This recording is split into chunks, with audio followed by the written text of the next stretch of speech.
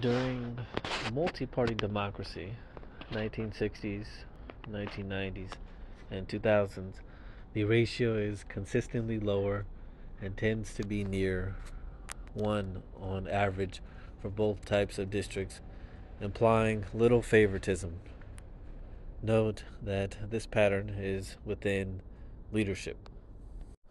Next, we categorize districts into majority Kikuyu, Kalenjin, the two ethnic groups that produce presidents, or other district category. With these three types of districts, we repeat the figure above to ensure that the pattern observed in figure 4A is not driven by a particular ethnic group. See figure 4B. The results are telling. Kikuyu districts receive road spending in line with their population share during the Democratic years.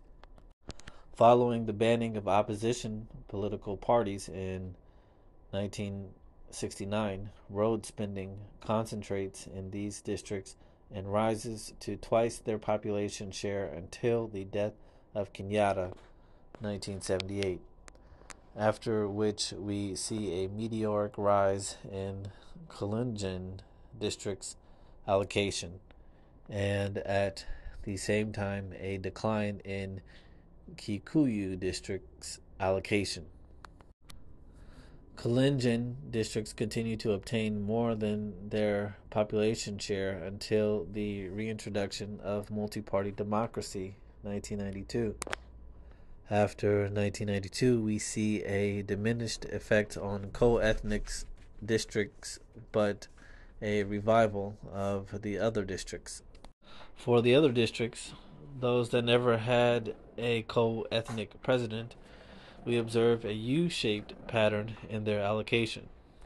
Democracy seems to have a leveling influence in ensuring that Kenyan districts receive roads resources roughly in line with their population share, irrespective of their ethnic alignment with the president.